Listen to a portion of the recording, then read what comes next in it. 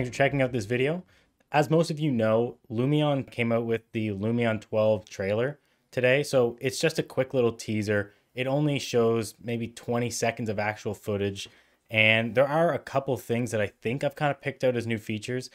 I'm not going to get too much into, I guess, like I know a lot of people have been talking about the D5 trailer, so I'm going to be making another video about that and kind of talking about the Lumion 12 trailer in comparison to that. But in this one, I'm just going to try and focus on the actual changes that I see in that. And then another video will be released hopefully later today, just kind of talking about the two trailers. So right at the beginning here, it looks to me like there's two new human models. So maybe this is an older one. I can't quite tell, but I do believe that the guy walking, that is a new model. And just so people are clear about this too, I don't think a lot of these models are actually going to be included in Lumion 12. The reason is that this is actually an Evermotion scene. So it's not uncommon for people to just use Evermotion scenes because they can be quickly converted to Lumion. And Lumion does use a lot of them themselves. So perhaps I'm wrong about that because Lumion does have at least some kind of partnership with Evermotion. So maybe these models are going to be included, but I would say the majority of them are not going to be. So yeah, maybe I'm wrong about that because this is just kind of speculation, but it also looks like there is an HDRI. So maybe this is a new HDRI. Maybe there's some kind of new lighting system with the sun. I'm not sure about that. To me, I would guess that it's new real sky, so that they're just going to add more in, or some other kind of different feature that's just going to give you more options with what kind of lighting you can use. And it does.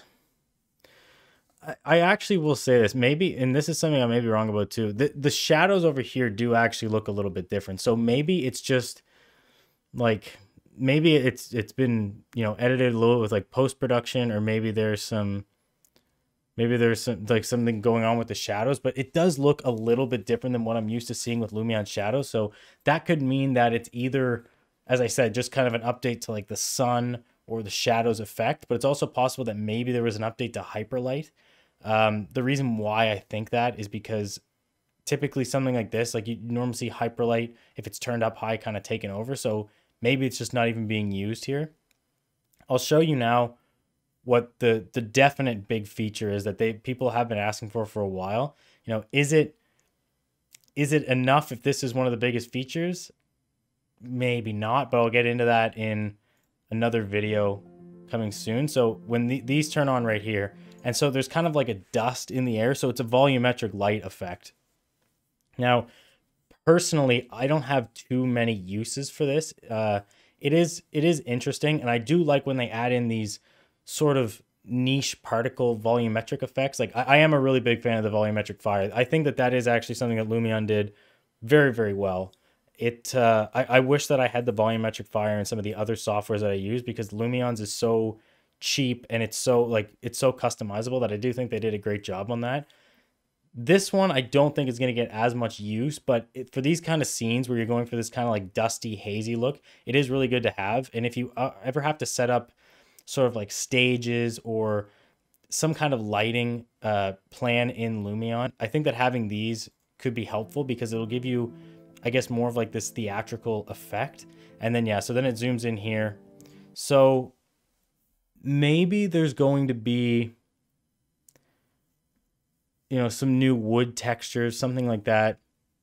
I don't think that this, while I do really like these models inside of Lumion, I don't know if that's actually going to really play an impact on it. This probably just is like some SketchUp file that they scaled down and put a wood texture on.